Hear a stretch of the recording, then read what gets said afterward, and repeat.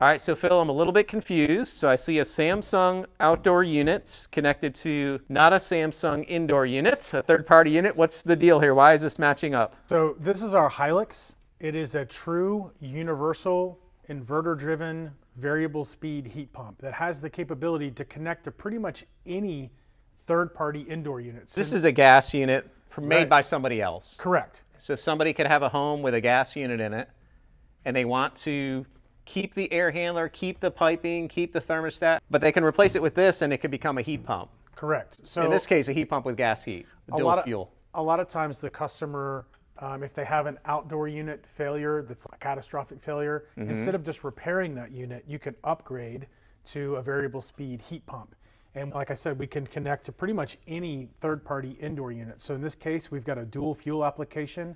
And so you can really customize and optimize the way you heat your home based on your thermal balance point and your economic balance point. So this has really good heating capacity. So you can heat your home even when it's really cold outside, down to 0 or below 0. We can apply this in a lot of different situations with a lot of different indoor units. And on the board here that you can see right behind you that helps it connect to the indoor unit, we've got a little QR code there. The installer scans that QR code and answers some very simple questions about the application and how the system's being used. And it tells them exactly with a picture how to configure that bank of dip switches that's behind that cover.